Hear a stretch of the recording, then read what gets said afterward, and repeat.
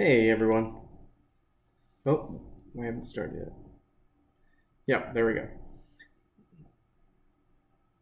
So, welcome. We're gonna kind of hang out for just another minute, we're about a minute early.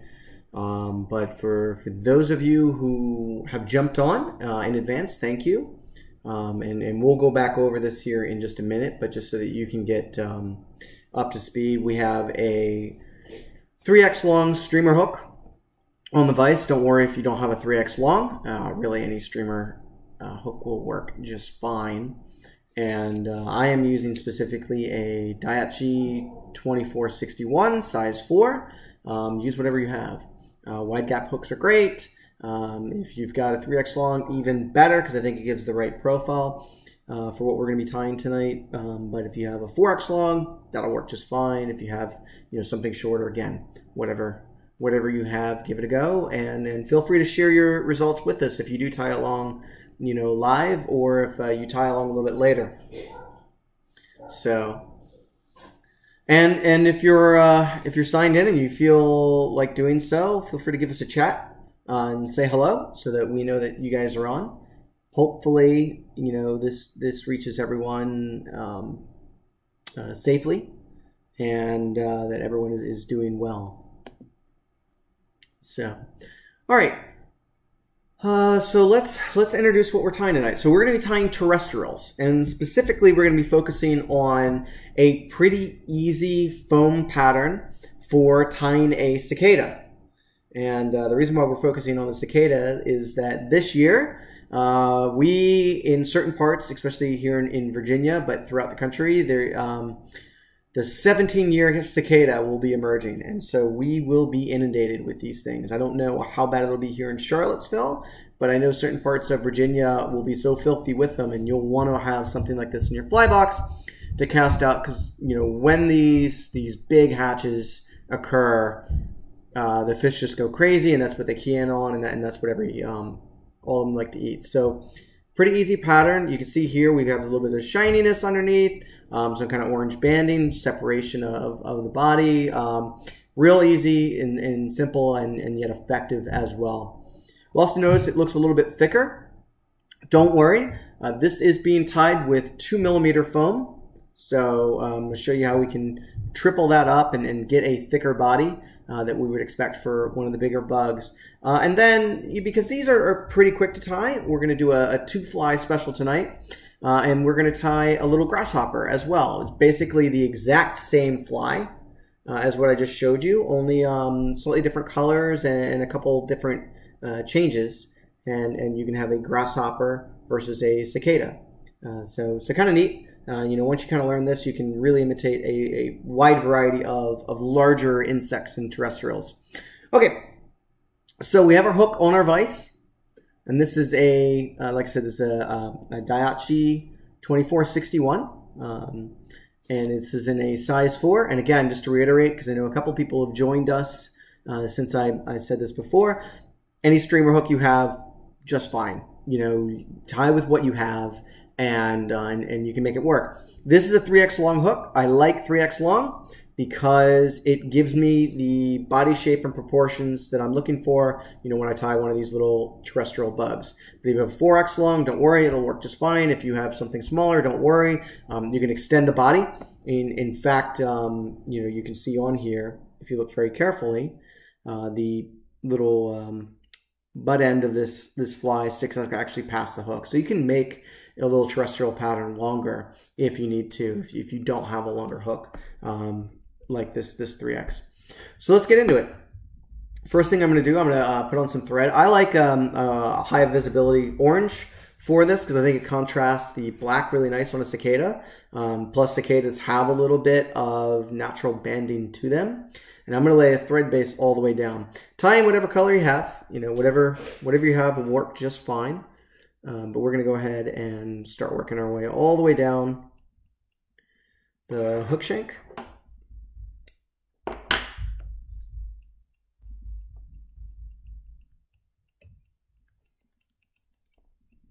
And I'm tying all the way back to really where that barb is, right here. And then what I'm going to do is open spiral forward. And the reason for this is it's giving us a thread base that has some texture to it. And so materials are going to grip a little easier on this, because one of the most challenging things about tying a kind of high profile foam bug like this is it's going to have a tendency to want to spin on you. And so we want to make sure that we've got a really solid base that when materials go on, it can really cinch tight on. And we're going to play around with some super glue as well to kind of help prevent that from occurring. So the next thing we need to do is tie in our chenille. And to do this, again, this is the same as any chenille, right? So we're just going to pinch off just the front end just to expose that thread. And oh, by the way, if you notice, I don't know, I think some of you have seen how I do this. I actually take my packet of chenille and I cut a nice long kind of slit down the side. And what this does is it makes it really easy for me to hang it, and it doesn't come undone. So the packets come with this little groove right here, but if you have that and you just hit it, it's easy for that to suddenly fall and start unwinding. So really easy kind of tip and trick to keep that from unraveling on you and make it a little bit easier to manage. So I'm going to go ahead and tie this in, and I'm not worried about having my chenille all the way up the hook eye. As what we're going to result in is a little bit of a hot spot at the front. Kind of almost looks like a little mouth part. I don't know, it's just something that I like to do. I think it makes the fly look kind of neat. So that's how I'm going to tie it in. All right, so now what we're going to do is we're going to kind of open spiral our way back down along the chenille.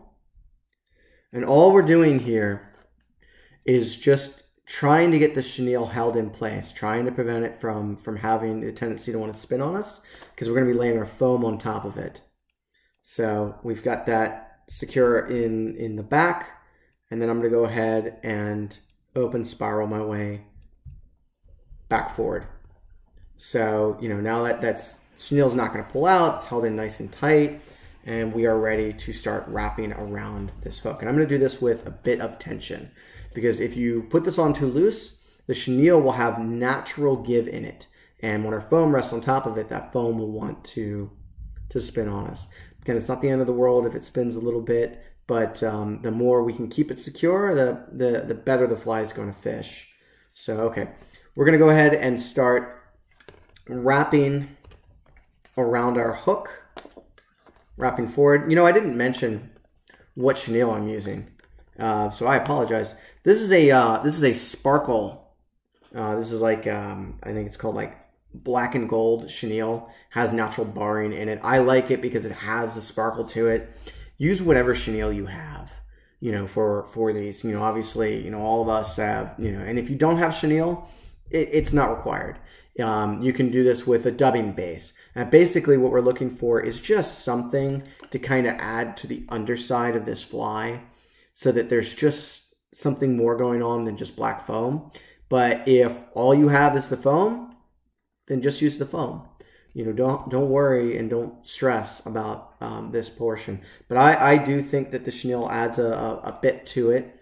You could use peacock curl in addition, if you wanted to, and that would look really cool too. That would give a nice green iridescence. So, you know, depending on where you are, because I know we have people watching from more than just our Charlottesville region, you know, you may have the Japanese beetles that are everywhere, and they kind of have a good green iridescence. So you could totally tie with some peacock curl and make a nice beetle imitation. All right, so we've wrapped forward. And I'm kind of at my tie-in point. I'm not at the hook eye itself. I'm just back slightly because, again, I'm not trying to crowd my hook eye, and I want a little orange highlight. So I'm going to go ahead and trap my chenille. And again, how I do that, right? I go behind, come forward, go behind, come forward. Do that at least twice. and that material will be locked into place. So I'll trim that and start just making sure that that's trapped into place. And we are ready almost to start putting in our foam, except we have to bring our thread back. So I'm just going to do real large open spirals, and I'm not worried about having thread wrap over top of this chenille, because all that's doing is kind of adding an interesting look and different colors. One of the reasons why I use this high visibility orange to tie this. So, you know, feel free to play around with that if you want. But yeah. All right, let's try to make this a little bit bigger, I think. In 1 second here. No, we'll do that. Center it up a little bit more. All right. So now we're ready for our foam. And so we have, for the foam, I have a nice long strip of black foam, and I'm going to show you how I got to this point. You can see here it's cut to where it's about the same as the hook gap. So there's an easy way to do that. We take this is just a sheet of craft foam, 2 millimeter thick. They cost about $1 at any craft store. Super nice to have. Go ahead and I put it over top, line it up, and I just press it against that hook. When you do that, hopefully this will show up. Yeah, you see this little notch, little impression? That tells me that is the width that I need for this hook for my fly.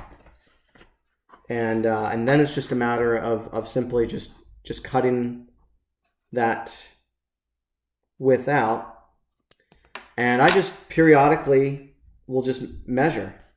You know, so I'll kind of take a foam sheet and kind of just go down along the way, just a couple of points. And this helps me to have, you know, kind of a guide as I go down it. So you'll see here now that there's a couple impressions as we come down the foam sheet.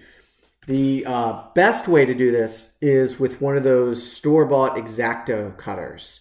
You know, one of those little things, and you get these beautiful, nice, clean sheets. So, you know, whenever our fly tying comes back, where, you know, we'll be sitting down together, and you come in and you'll notice you'll have a whole bunch of strips of foam. It's because I brought in my X-Acto cutter and I've cut up a bunch, all to the exact same size. But, you know, if you don't have one of those, or you're just tying one fly, just, you know, press it up against that hook, get that hook gap perfect, and then, you know, you just cut yourself a nice long sheet. And I can tie many flies from just this one strip as I go through.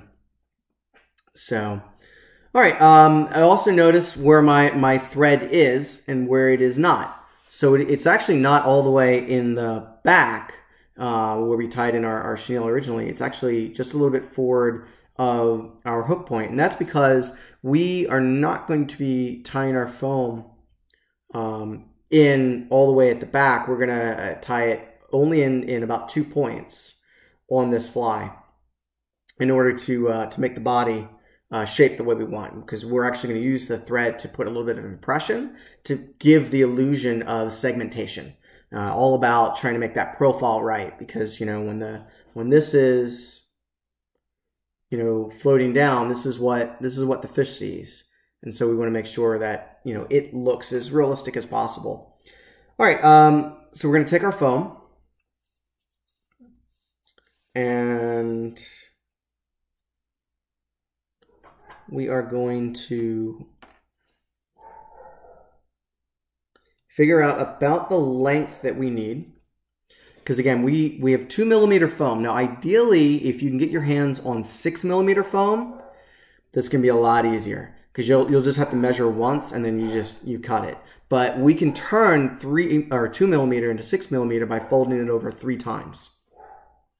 And so to do that, we find the right length. That looks pretty good. And then we fold back. Now I am purposefully folding more material in the front than what I actually need, because I'm going to trim that together so it makes it look like one cohesive piece of foam. So now I've folded back, and now I'm going to fold forward. And that's going to give me 3 pieces of foam overlapping one another. And I've got plenty of room sticking out the back of this fly as well. And so I know, okay, that's about the length that I need. And I'm going to go ahead and just snip off the excess so it becomes a lot easier to actually deal with this. And so I end up with kind of a little foam block. It's a little apart right now, but I'm going to show you ways that we're going to help keep this together. So once you have this, then you're going to take your super glue. So I'm, by the way, still holding this in my left hand. And we're going to run a bead of super glue. And again, I'm using this gel type super glue, which is great because it does not set right away. This is the Loctite Ultra Control or Ultra Gel Control. Gives me lots of time to work with. It doesn't set immediately upon contact. Even, you know, I can actually set this on and take it off if I need to, and it hasn't set right away. So I'm going to have it where I have about that much hanging off the back, you know, so it's coming back beyond. And then I'm going to go ahead and really firmly hold this down in place, probably for about maybe 20 seconds. And this is just, you know, this firm pressure that it builds heat, it builds friction. That helps to set the super glue and start letting that stick a little better. And after about, you know, 20 seconds, you'll find, of course, this front part will want to come off. It'll be kind of tacked into place. So the next thing that we're going to do is very carefully put a very thin bead of super glue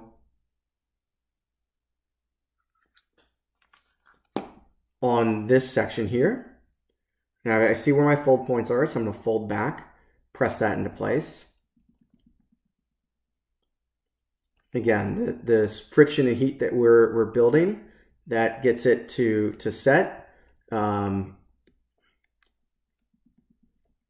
then I'm going to put one more very thin bead, because if you do a thick bead, it's going to spill all out along the sides. And all we want is just this foam to kind of stay together. By the way, if you want this stuff to set instantly, rather than pressing on it, put a thin amount of like saliva on the upside, and the moment that this touches, it'll instantly set. Because this stuff will set by, see, it's already set. Actually, that's one of the catalysts, is some moisture. So, all right. So now I've got 6 millimeter of foam from a strip of 2 millimeter, just doubled over itself twice, or yeah, 3 layers of it. So now I'm going to go ahead and take my thread. Now that I'm pretty sure that's set, and I'm going to do about 2 wraps, not super tight. So you can see here, there's a slight divot, but it's not super tight on the fly. And that's good, because if you crank down too much, you're going to start cutting into your foam, and it's going to start making the body look really strange, because, you know, cicadas have big blocky bodies. And so that's the effect and the look that we're going for. And so, all right, we're experimenting with camera angles tonight, guys. Let's see if we can't.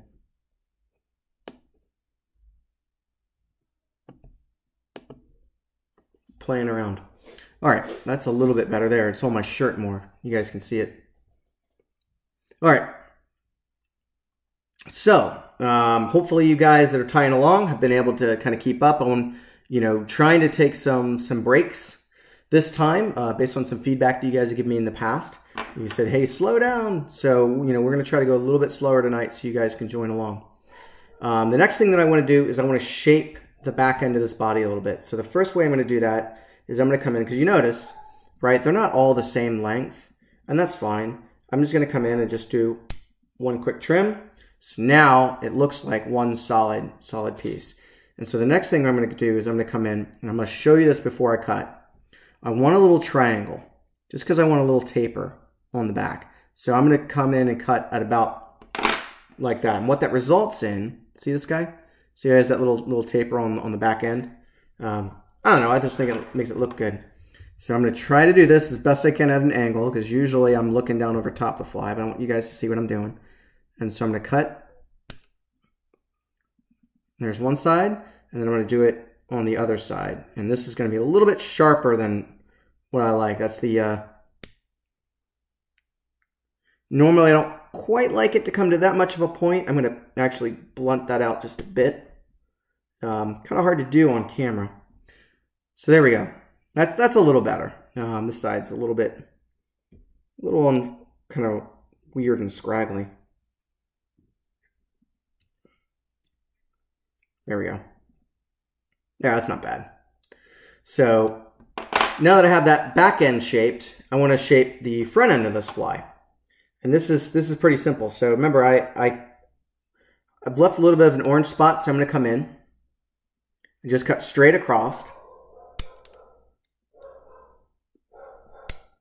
Not at an angle, straight across. And what that results in is, wow, that is not straight. Hang on. That's better. Still not perfect. But that results in where it's sitting back from the eye a little bit, plenty easy to be able to tie on.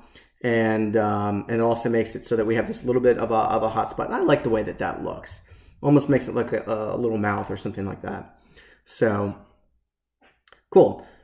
All right, so we've got about 2 wraps in on this foam. And now what we're going to do is, before we move forward to tie in the next segmentation, let's go ahead and take advantage of our thread being here and tie in the rear rubber legs.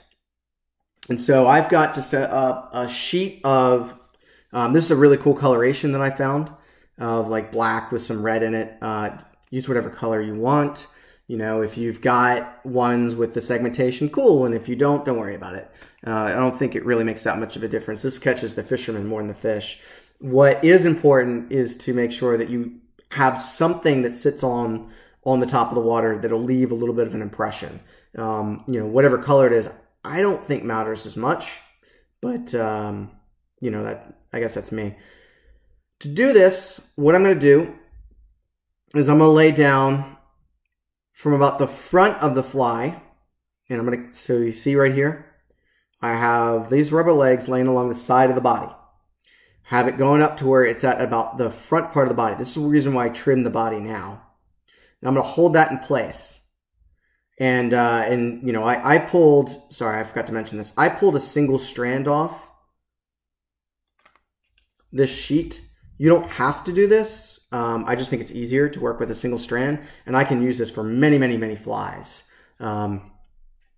So now I have this rubber leg, and I'm going to go ahead and change positions, because right now I'm holding it with my right hand in the front. Put my left hand right behind, and just put one wrap and come back over top. And it's loose, not super tight. Get my leg in position.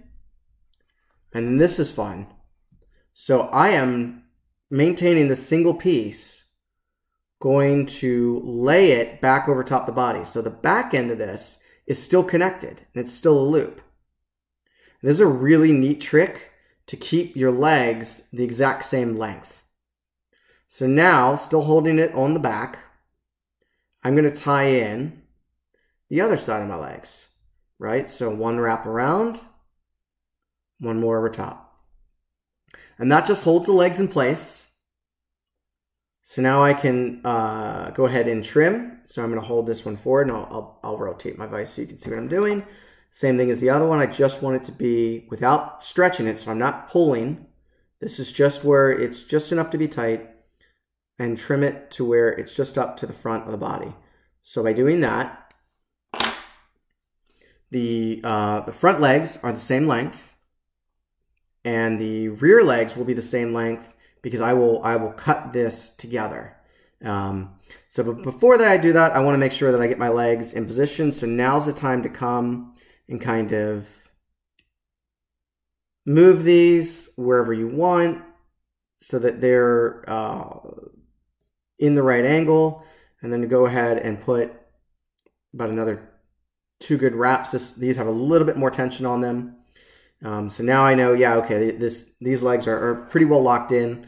And at the very end of this, I'm also going to put in some head cement to kind of further lock these into place. So now I'm going to go ahead and take these legs. Let me capture it with my scissors so you guys can see it better on camera. I'm just pulling it to the natural middle point, cutting it, and my rear legs are going to be the same length. Now these are a little longer than probably what they should be.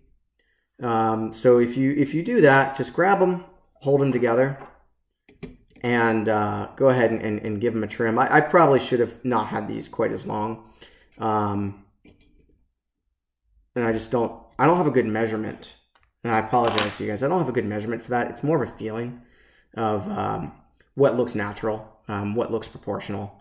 You know, I guess maybe half a hook shank length behind or something, if I had to guess, or maybe you say that, you know, these back legs are twice as long as this back butt segment. Maybe that's a better measurement because it's about that length. But you'll kind of get the idea. Just, you know, if you've seen a bug, you kind of know, okay, yeah, that looks about right. And so now the rear legs are set. And notice that they're sitting out, you know, from the body. They're not tucked underneath. They're sitting in a great position. And that's a pretty simple and easy way to tie in, you know, rubber legs.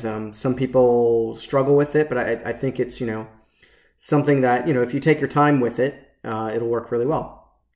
All right, so we're going to transition forward because we want to tie, the next place that we want to tie is farther up along this body. So that's pretty simple to do. All I'm going to do is, and I'm going to show you from the camera angle on the underside, is come at a large diagonal, and that allows me now to be farther up. So you see what I did there? I just pulled my thread forward, captured it on the foam where I wanted to, and pull it down into place. Being careful not to capture those rubber legs that I put in. So now I'm in the forward tying position. And I did that in one single stroke. And that minimizes the amount of thread that's going underneath here. And again, I know I'm putting orange threads throughout underneath here, but that's okay because the underside of a cicada looks really kind of crazy. And so I think this actually works and almost makes it a little bit more natural.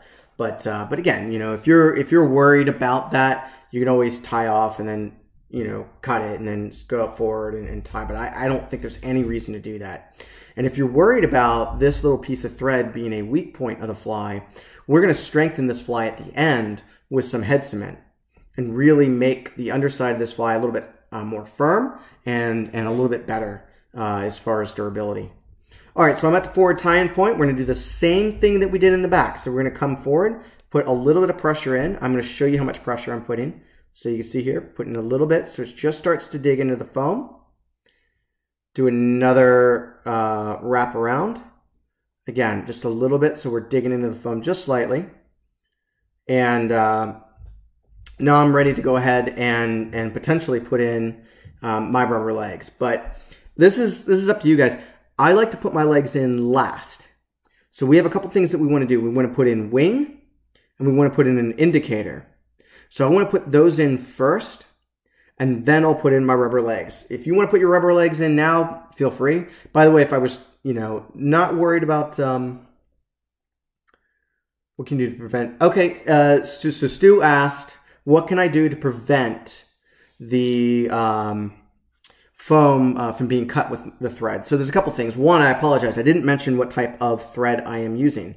So I am using UTC 210 or denier flat wax 210, or you might see it if, so some thread rating systems are like 3/0, 6/0, 8/0. This would be the equivalent of G in that. So I'm using a thicker thread. That makes this thread, one, stronger for me to be able to put tension when I need, but two, decreases the chance of cutting the foam. The other thing is I'm being really careful with the amount of pressure that I put. So again, if I really crank down on this fly, you'll see it really start that see how that thread's disappearing? See how the edges, especially down here, that's really starting to go in? That's because I'm putting a ton of pressure on. But that's not what I'm trying to do. I'm only trying to make sure that this foam is being held in place lightly. Remember, we put that coat of super glue down here along the bottom of the fly. So this foam is attached to this hook. It is attached to the chenille. So even if I don't put thread on it, that foam has some strength already. This is just adding additional strength. So you don't feel like you really have to crank in. If you do cut your foam, don't worry about it. Just back off with your tension. Hopefully you didn't cut all the way down. If you did cut all the way down, you know, it may be the time to take the razor blade, cut it off, and start over. But yeah, just be careful, Stu, you know, as you go through this. This is all about thread tension and thread control, but not, you know, once you get the feel of it, you know, you shouldn't have any issues. Okay, so we're going to go ahead. I'm going to put this at just a slight angle so you guys can see it. And I'm going to tie in my wing material. So for me, for my wing material, I really like using like a nice orange, I got kind of an orange and black theme going on if you haven't noticed, crystal or crinkle flash. You can use whatever you want. You don't have to put a wing in either. You could do this with, and I'm going to show this on the next fly. You can actually do this with deer hair. It makes a really cool effect. You can do this with any type of regular flash that you have. You can do this with, you know, like post material that you would use for a dry fly. Yeah, the sky's the limit. But for me, I like the crystal flash. And so I'm just grabbing just, I don't know how many strands. 1, 2, 3, 4, 5, 6. It's about 9 or 10 strands. And I'm going to grab full length, going back right up to my zip tie that's kind of holding this in place. And so you can see I like to wrap it around my finger. That allows me, when I come in to cut with my scissors, to be able to very easily and comfortably cut right up against that zip tie. Because again, material management. Let me get my hands out of the way. I like to cut as close to the zip tie as I can. And, you know, if this is going to be too long, then I'll fold it to get it to the right length. But the reason why I do this is that way, every time that I grab a strand off of this hunk of flash, I know it's the same length. And that way I don't end up getting, you know, varying lengths of flash when I go to tie. And that's something that always drives me crazy. All right, so for this fly in particular, I'm not worried about folding it up and doubling and tripling it over. I'm going to simply just tie it in 2 lengths, and I think that this will be wide enough. So I'm going to find about the midway point and just put my thread over top, kind of let that hang down. So that's about my midway point, and I'm going to put it at an angle. See how this is coming off the top of this fly at an angle? That is going to naturally give me a wing that splays out. And if you've ever seen this kind of a cicada or a locust, their wings are so big. And I don't want to put that much material on. So by just having it splaying out, it gives the illusion of bigger, wider wings. So this is up to you. If you don't want to tie it in this way, you don't have to. But so I'm coming at an angle. I'm going to put about 2 wraps, maybe 3 wraps, just to maintain that angle in that direction. Now I'm going to take my other bit of flash, and I'm going to actually let it be a little bit loose, and hopefully this translates well on camera. So what I'm doing is, let me do it first. So, and let me put another wrap because I'm going to have to let go. So you see here how there's a little bit of flash coming forward. Hang on, let me see if I can't zoom in. I'm not sure if I can. I don't think I can right now. Nope, sorry guys, I can't zoom in. Working on it. We're getting more sophisticated every week with our cameras as we do this. But eventually I'm going to get it where I can actually zoom in and have it more clarity.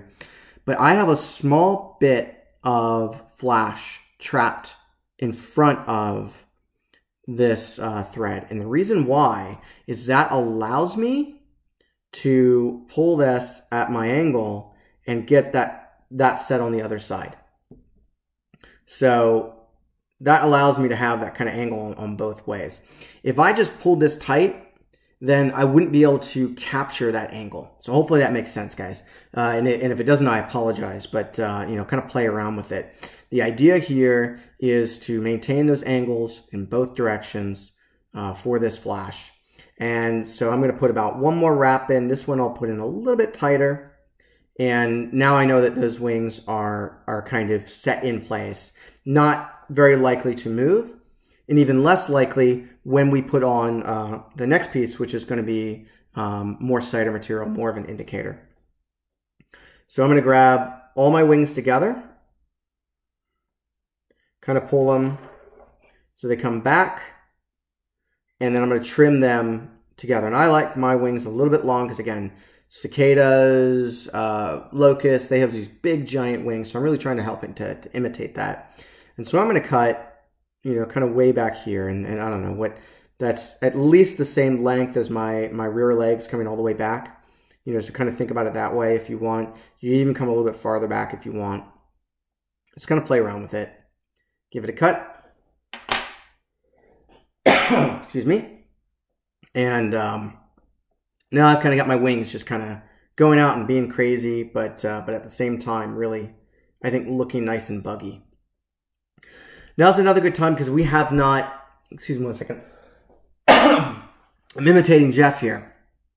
And I forgot to have a glass of water right next to me so that I can catch, you know, when I get to dry. You guys should try this live stream sometime and have to talk a whole bunch. All right, so embarrassment aside. Now what we can do is we can adjust these if we want to, if they're not looking quite right, because we really have not cinched these down in place. We're trying to only put as many thread wraps as we need to. Otherwise, we're going to have, you know, too many thread wraps and it'll get real built up and real bulky. So the next thing that I want to do is I want to put on cider material. I'm going to maintain kind of my orange theme going on. But the top of the fly, the fish really don't see. And so you want to use a color that's really easy for your eyes to identify. So for me, I can pick orange off the water pretty easily. If you wanted to use some chartreuse, if that's really easy for you to see, that's great. Another great color to use is pink. So this is a different fly that I have, but this nice big pink indicator on the top. And that's super easy to pick out because very few things in nature are a bright, vibrant pink. So again, you know, pick an indicator based upon, you know, your preference. Don't worry about the fish because they're not going to see the top of the fly. But for the indicator, this, by the way, this was a great find. 1 second.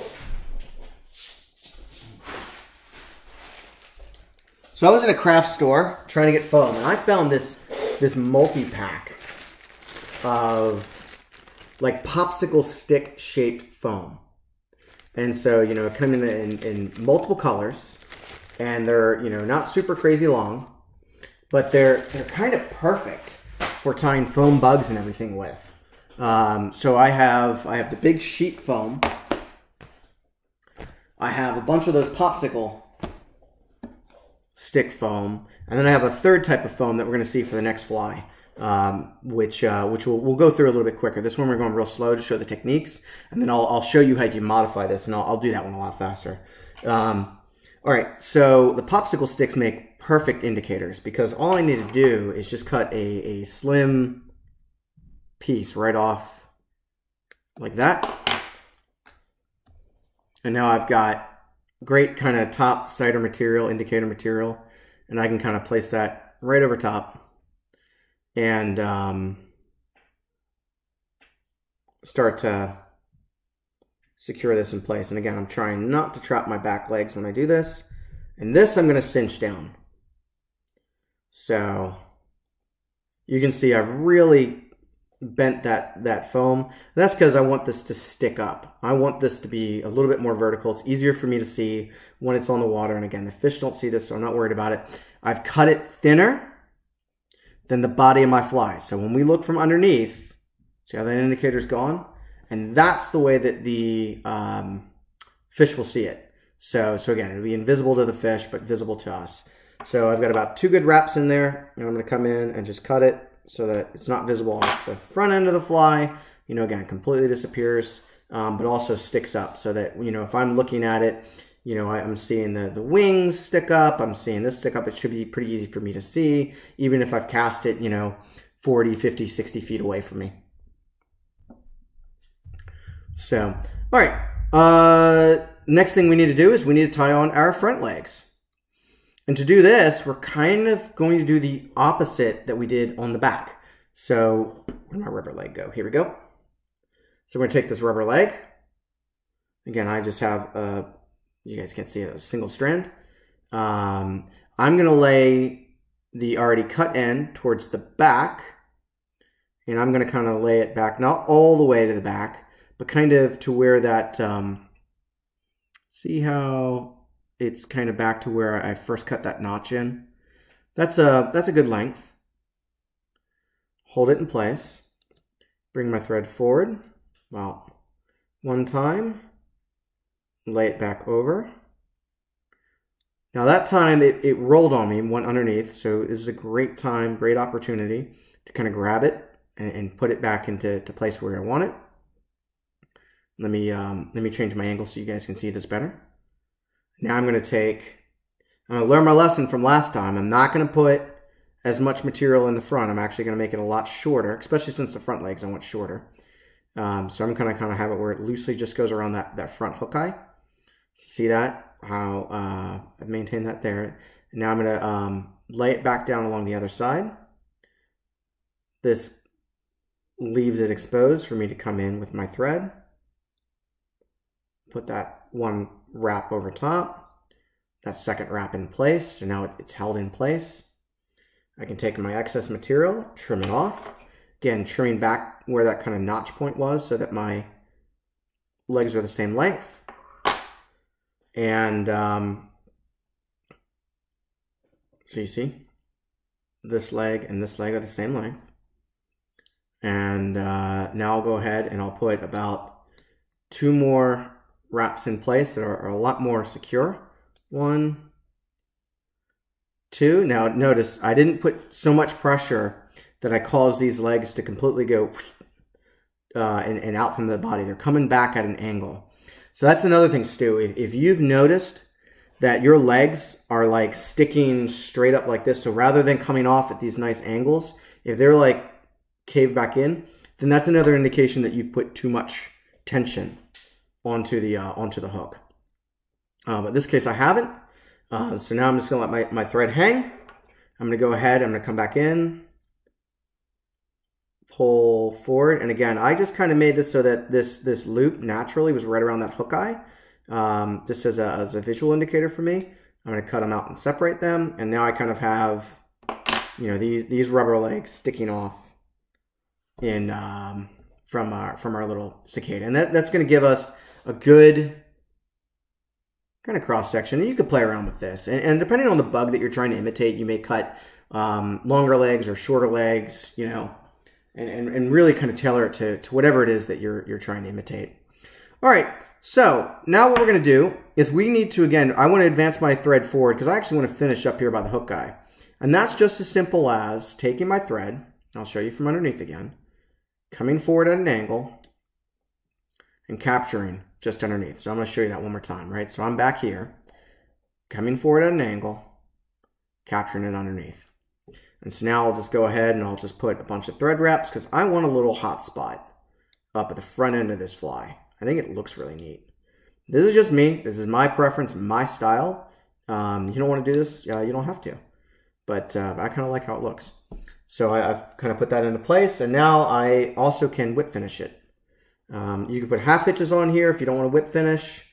Just be careful, don't trap your legs when you do this. 3, 4 turns, and that should be good and secure. Pull that tight, and go ahead and trim off the thread. So there's 2 things left that I want to do. One's for looks, the other is for durability. So for looks, I want to put eyes on this fly. Eyes are pretty simple. We can, so I have, again, kind of that popsicle foam, but it's in a red. I'm just going to cut off a thin strip,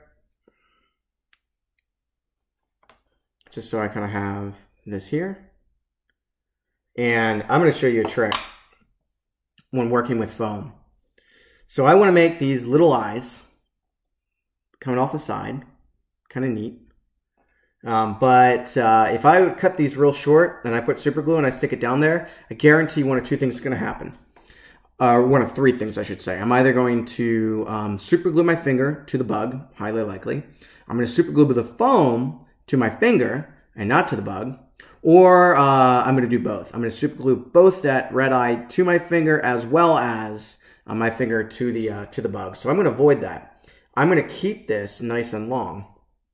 And what I'm going to do is I'm going to put a drop of super glue right where I want to put my eye. Just a small drop. Doesn't need to be real large. Right? So you can barely see that on the camera. Just this little drop. And I'm going to take and I'm going to wet. Remember before how I said that a catalyst for this super glue is moisture? I'm going to wet my finger and wet the end of this. And so now I'm going to bring it in and I'm going to stick it. It's going to be hard to see on the camera. Sorry, guys. But I'm basically going to stick this right on. And that now is a super crazy long eye, right? But because I've wet it, it's instantly set. So remember, this is this ultra control or ultra gel control. And I'll show you on the other side how I can stick it on and pull it off. But because I put a little bit of moisture on there, as soon as it goes in, it's sticking in place. I'm still going to give it just a little bit of time, and I filled that time by yapping. But now I can come in and I can trim this. And I want to do this real carefully. This is hard to see, but I want you guys to see it. I'm just going to trim so that there's a little bit sticking off, but not so much that it's obnoxious. See? Now it has a little eye. And I didn't super glue my fingers to anything. So we're going to go ahead and do it on the other side. Yeah, I see Jeff had a lot of vote of confidence for me.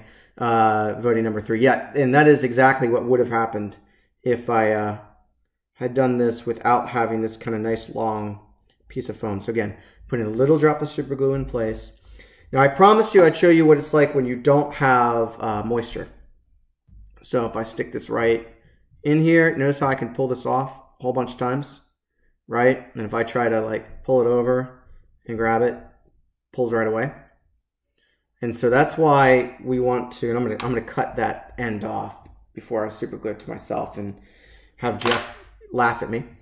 I'm gonna go ahead and come back in, put another very small drop of super glue, wet the end of it, stick it down right in place, hold it firm for just 1 second, and now it's stuck in place.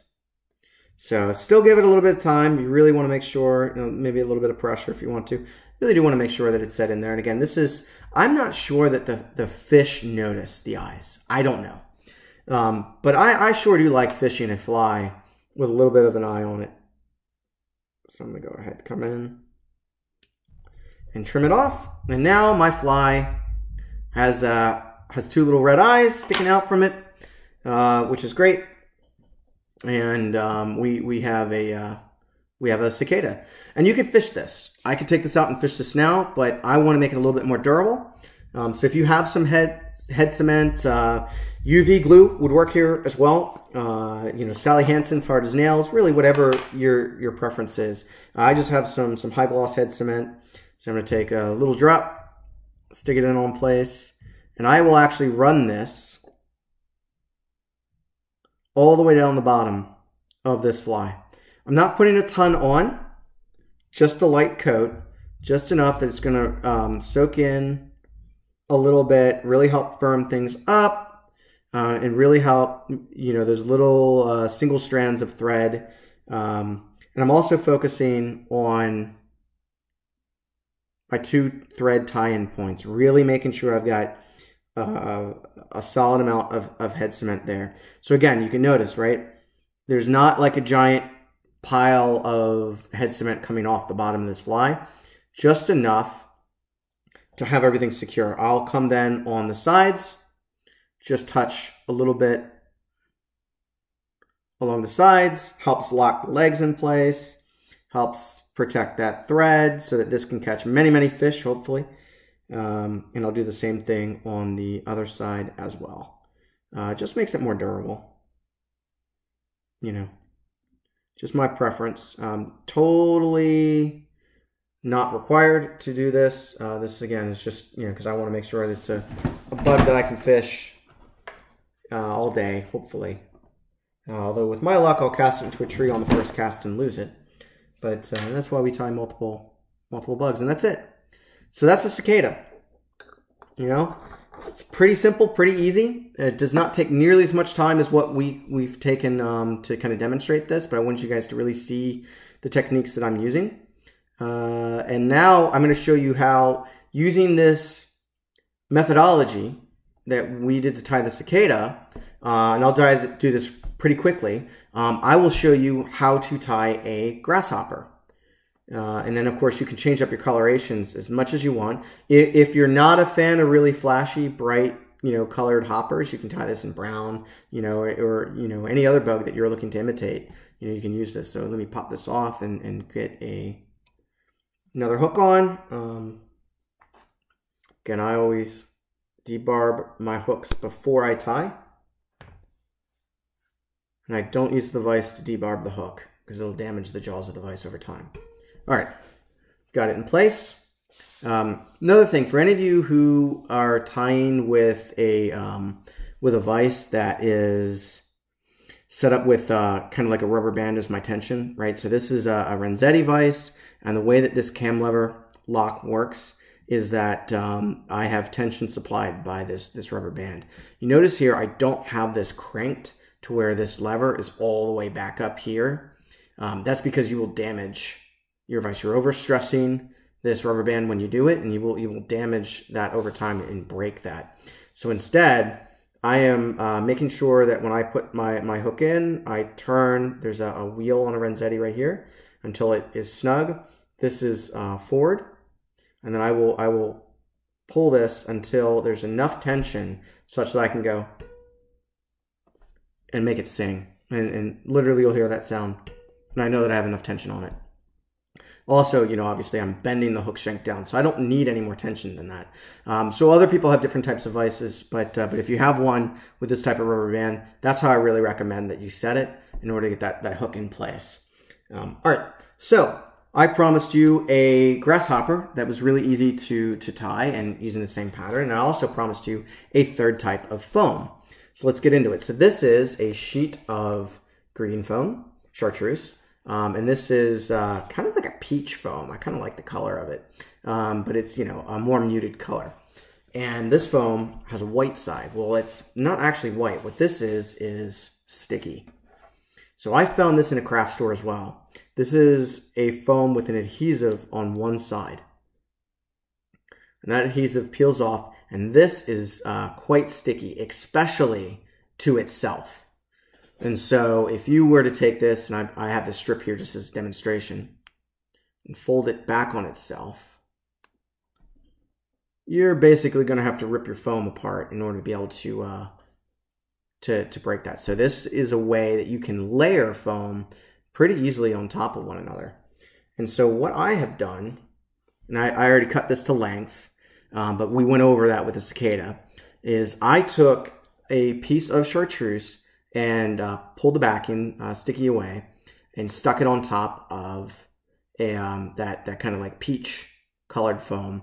And then I took another piece of chartreuse and peeled the sticky off of it, and I actually put sticky on sticky so that, you know, there's no stickiness here, there's no stickiness here, and I get this 6mm piece of foam with some kind of neat coloration in it. You can play around with this as much as you want. In fact, I've got a whole stack of, because this came, it was a couple dollars, but it came with like 100 sheets, all with different colors. And so I've tied up, you know, kind of in advance, right? I get my strip of foam and I stick it together, and then I can tie along the way. But again, I wanted to make sure that I already had this configured so that we can tie this a little bit faster. But again, same length, right, that we're going to do with the cicada. So let me put my finger on the top so you can see. Sticking off the back a little bit, having it where it's not crowding that hook eye, so it's easy for us to tie on the hook. For my grasshopper, I'm going to not use the as bright of a thread. I'm going to use a little bit more muted. This is, I think it's called wood duck. But again, this is a 140. So Stu, I have to be more careful with this since this is a thinner thread. But it's the thickest thread that I have in this color. So, you know, you'll watch as I do this, I'll really be paying attention to my thread tension so I don't cut the foam. All right, so we're going to go ahead and do the same thing as the cicada. I'm going to tie this a little bit faster, guys, so you may not be able to keep up with me. But this video will be available after it processes. It usually takes a couple minutes before you guys can view it. But these are the exact same steps that we did with the cicada. I'll slow down when things are a little bit different from it. Okay, so I've tied back, open spiral forward, not coming all the way up to the hook eye. For this fly, I'm not going to use the real shiny chenille. I have somewhere. I have a different colored of chenille. One second.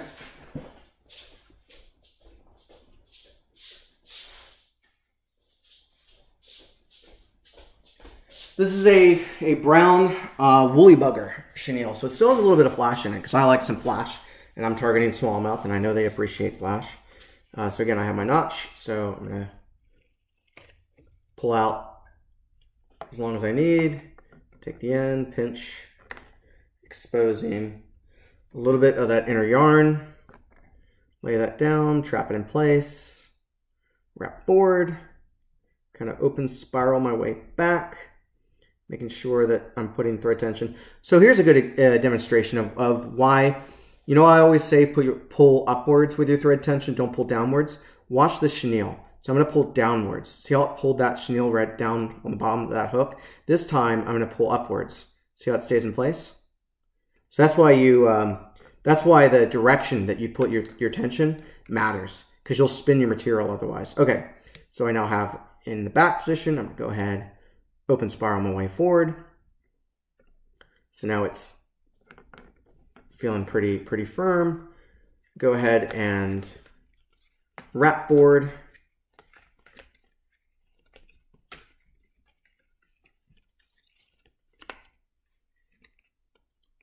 In front, behind, in front, behind, in front. That's now locked in place. Pull in with my finger to pull the thread away so I can come in, trim off the excess. And I like to put another couple of wraps after I do that to really help lock that chenille in place. So we're going to do an open spiral back. And all this is doing too is really helping to lock the chenille in place. I'm in front of the hook point by a little bit. That's my tie-in point for my hopper body. Having the foam come about to the same front tie-in point where I have my chenille on the front, and have it where I have enough hanging off the back. Go ahead and almost See, I'm doing this so fast, I almost forgot. Little bead of super glue. I like to make sure I got the length right before I put that super glue on. I'm going to use my trick just to help speed this along, make this a little bit faster. Wet the underside, but now I know it's going to set immediately, so I really want to make sure it's in the right place. Put down some tension. I actually will grab the hook eye to push this hook shank up to help put me to the right tension I need. And now I'm going to come in and I'm going to turn my vise so you can see this. So you can see I'm not putting a ton of pressure on, putting about 2 loose wraps and a little bit, just enough where it makes it a little indented, but not so much that I'm cutting into that foam, especially since this is thinner thread. So I really need to be careful there. All right, so now that I got about 2 in, I'm gonna go ahead and trim the back end of this. So I'm gonna come in here, little notch on one side, same on the other.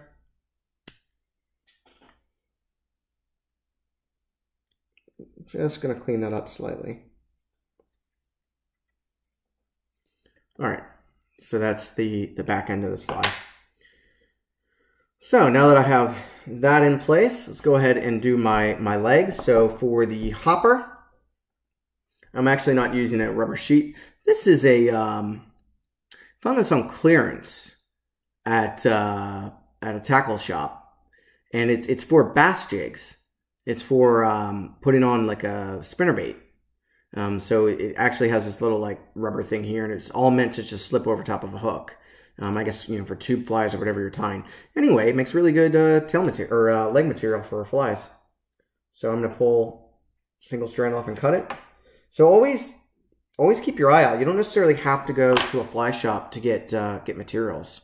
You know, you can find some really interesting things in even normal fish like fishing tackle shops. All right, so I'll have the front leg coming forward to the first part of that foam.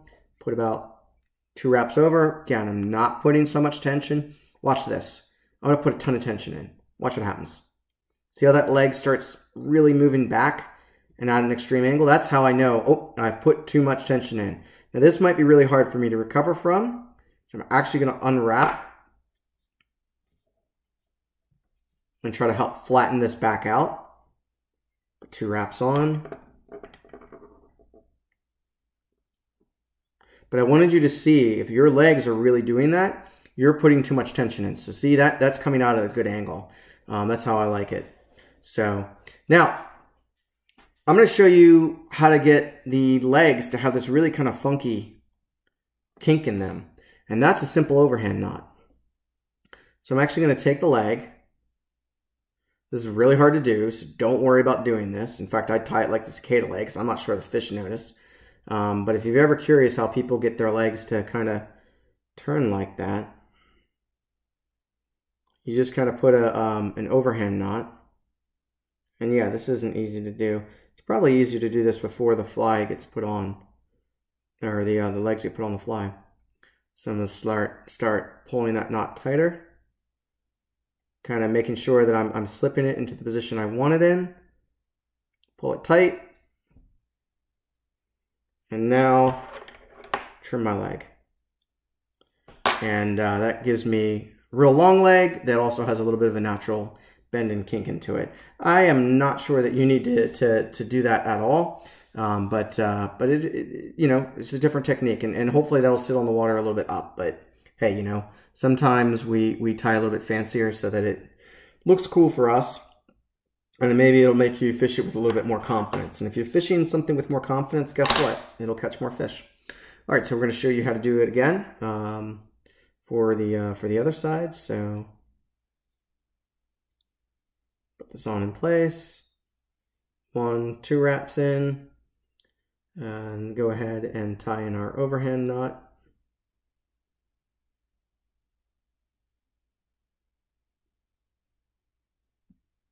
Being careful along the way to kind of manipulate that knot. I'm trying to aim for where that knot's going to finish up at about the butt end of my fly. Pull that tight, and go ahead and try to make it the same length. So I'm gonna pull these two legs together, kind of mark that spot. Okay, I need to cut right there. That should be roughly the same length. And so now I have two little long hopper legs off the back. All right, advancing our thread forward. Remember, we kind of come forward at an angle, come down. We put about 2 wraps in place. 1, 2. Okay, we're ready to put in our wing material. So for this wing material, again, feel free to do the same thing. Use you know, whatever you want, right? You can totally use this kind of crinkle flash material. If you wanted to use what they call polyarn or Xylon or something like that, or Antron, yeah, it's completely fine. You can also do a little bit of deer hair if you want to, and I'll just show you how to do that. So I'm not taking a ton off, kind of like as much as you would do for an elk hair caddis, maybe, right? Just a small amount, and cut it off your material. And again, I'm always cutting as close to the hide as I can manage. That's a really weird angle for me to show you guys. Okay, and up, sure. Hopefully you can see that. Cut right against the hide. Same thing as always, we're gonna take our deer hair and we're trying to get the little shorts and fluffy bits out of it. If you have a comb, it's a great time to use your comb. Otherwise, you can just pull the material like that. You can put it on the fly just like this, or you can stack it. I like to stack it just so it looks a little bit neater. And that's tips first, because I want to line it off the tips, not the butt ends. Just hitting my stacker against the table. Once I've done it enough times, I bring the stacker sideways. And you guys, we've shown this in previous videos. Pull that away. Grab these ends here, and you can see that I've got the tips are now mostly aligned. Here, I'll hold that right there. And I'm going to put those to kind of where they come back to again, kind of where that notch is. Get that kind of in place. I like to put just a loose wrap in, and that way I can come in with my thumb. So let me show you what I'm doing. It's kind of, oh no! That is why you put that extra wrap on when you're tying live, so that when you turn it so you guys can see it, you don't have it all fall off. Give me 1 second, all right? I'm just going to literally go through those same steps again. So hey, you get to see it twice. Go ahead and cut this off right against the hide. Clean out the shorts and the fluffy bits. Put it into the stacker, tips first.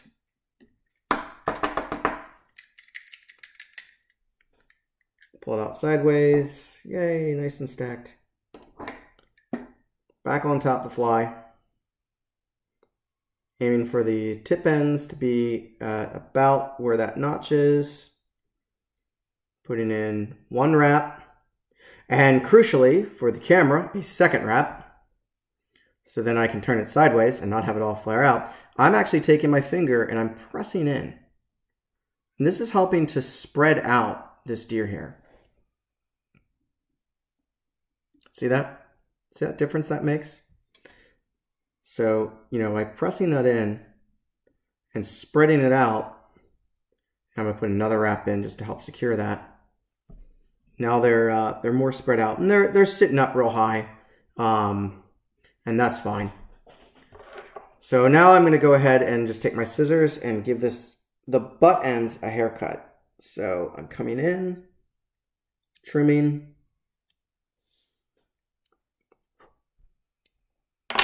and you know, just so that I don't have as much craziness going on. Of course, I just blew deer hair all over my computer that you guys don't see where this is being filmed from, so that's fun. All right. So I still want to do an indicator. I still like orange. For me, it's real easy to see. Believe it or not, this is orange. And same thing that we did with the cicada, right? We just cut a strip that is thinner than the body of our fly. And put this in place. Gives me a nice contrasting color. Get it down in place. Pull on the upstroke. Make sure it's not coming off on me. Give it nice and good amount of tension so it flares up. Come in and trim this as well. So good, striking contrast to color. Hopefully that should be pretty easy for me to see, you know, if it's farther out in the water. All right, so now I want to do my legs. I want to do the front legs. I'm not worried, by the way, with the front legs about trying to put in the little knot and make the legs kind of have that kink in the back. I think it looks neat. I don't think it's something that's necessary. I just wanted you guys to see how to do that. So I'm going to go ahead for the grasshopper. Bring them back. I'm going to make the front legs on the grasshopper a little bit shorter than I did with the cicada. So I'm going to kind of have it only going to maybe about halfway between this back segmentation and where that notch is. So just as long as I've got a good reference for that second leg on the other side, that's all that matters. So just enough, just 2 wraps to make sure that that's in place, but not worrying about tension right now. I just want the leg to where it's not going to fall off. Same thing that I did with the cicada, where I'm just putting enough tension so that it's wrapping kind of around that front eye of that hook. So that's about the amount I want. I'm going to put 1 wrap, 2 wraps in place. And now I'm going to cut this leg, again, same place, going about halfway between where my tie-in point was and that back notch. So that's kind of in place. If you want, by the way, so you see how I have these where this is longer than that back one? I can actually come in and cut that so that they're closer to the same length. And I'm going to do that on the other side too. So I think that looks pretty good. Actually, these are on point. These are the right length. So now I'm going to come into my front, grab it with the scissors, and give it another trim. And there, now I have my legs. If you, by the way, if you don't want these middle legs, like let's say you say, you know, that's too much craziness going on in the middle of the fly, feel free, you can cut them off if you want. You know, and actually, this kind of looks like that. I didn't quite cut them off, but I only did it where there was, let me get this angle right, like a back leg and a front leg. So there's not as much crazy legs. This has 6 legs, as it kind of should. But yeah, you can kind of modify that and change that if you want. You know, this is just a really easy and effective way of tying in legs. All right, so now that everything is in place, I'm going to do 2 good wraps with a little bit more pressure, just to help trap everything in. Bring that thread forward to just a couple wraps up in the front. And now I'm going to go ahead and I'm going to whip finish. Do a 5 turn. And this fly, again, is done, ready to be fished. We're going to make it a little bit more durable, and we're going to catch the fisherman a little bit. So I found, again, I had a lot of fun in the craft store. Now, I didn't go during this quarantine. I went to the craft store long before, but I found these little googly doll eyes, and I thought that they looked really neat. And they come in a pack of way too many. So you can take these little googly eyes, and you can glue them into place. So let me get out just 2 of them. So these googly eyes have they're like round on one side. Oh, that is totally not coming in. And they're kind of flat on the other. So I'm going to put drop of super glue on this kind of flat backside. Hey, not 8 legs. 6 legs are just kind of crossing, so it makes it look like there's more. Well, all right. There might be 8 legs on there. Jeff counted. Anyway, works for a spider too. I don't think the fish count. All right, so I put a little bit of super glue on. You can just see that on camera, how it's no longer flat. I'm going to wet part of foam where I want to put it, and I want to be very careful to kind of line this up and stick it in place. Give it a little bit of pressure. And not super glue it to my finger like I just did. I don't know how I did that, I'll be honest with you guys. It's in place. And I'm going to do this to the other side as well. So Jeff's saying I need to cut off 2 legs since it is technically... All right, we're going to make Jeff happy, guys. We're going to cut off 2 legs. There. Now it's technically an insect. But it's just as simple as that. If you need to do any type of adjustments. I don't think it matters. I don't think the fish care either. All right, so we put a little bit of super glue on the end of this eye. We wet our foam, we get it in place, and we drop it right on in. Put a little bit of pressure, and then I like to put pressure from both sides. Really squeeze it in, and now we have little googly eyes. That's kind of fun. So, and there we go. So the last thing that we want to do is the same thing that we did before. And by the way, you notice this took a lot less time, and I still went through and did some explaining. So these, you can crank these flies out very, very quickly. Right, so this is just head cement. We're doing the same thing here where we're going to add to the durability of our fly, really protect this thread that's on the underneath.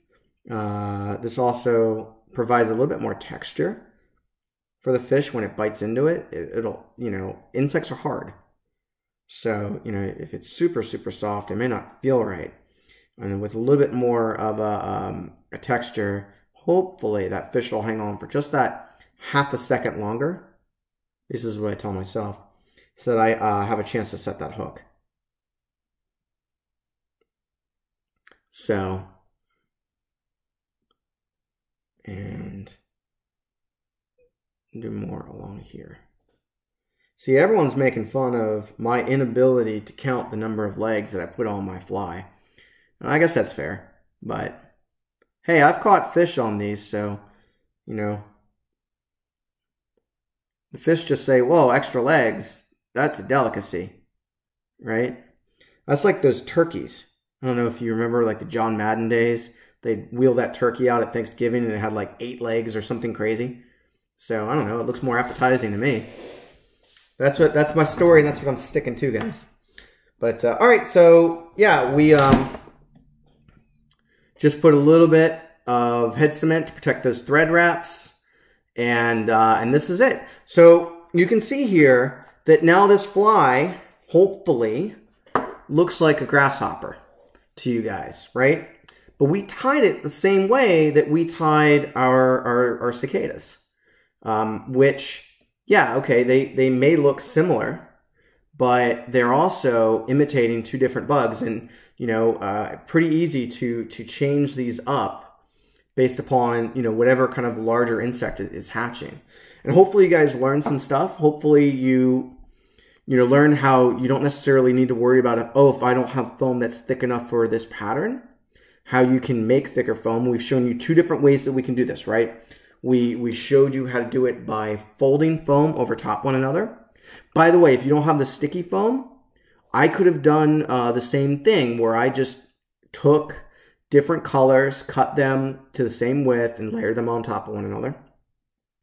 And then, you know, if you get the sticky foam, like I found, then you can actually pre-prepare your sheets and, you know, stick them together, cut them to the size, and really, you know, get some flies with some neat colorations. So, so Yeah, we have definitely devolved in our conversation. Now we're talking about dark meat versus light meat as far as what the fish prefer. That's fun. We need to do a study on that. You know, clearly we've all been in quarantine for too long. So that's it, guys. I really hope that you enjoyed it, and you know, feel free to tie some up and send me some photos to see how they come out. But if you have any questions, you know, that we weren't able to get to from the chat, or you didn't think to afterwards, leave a comment. You know, we keep an eye on the videos, and we'll comment on it and let you guys know, and hopefully be able to answer those questions. Thanks again for all your time. I hope you guys are continuing to stay safe and stay sane, and you know, you're able to kind of safely get out. You know, maybe get on the water if you can. Again, you know, just being safe and mindful of others. So you guys take it easy, and we will see you on Tuesday of next week. We're going to try to line up a guest tire for you guys, since Jeff is unable to tie next week. We do not know the pattern yet. We do not know the person yet. I will fill you in on that as soon as I know. And until then, take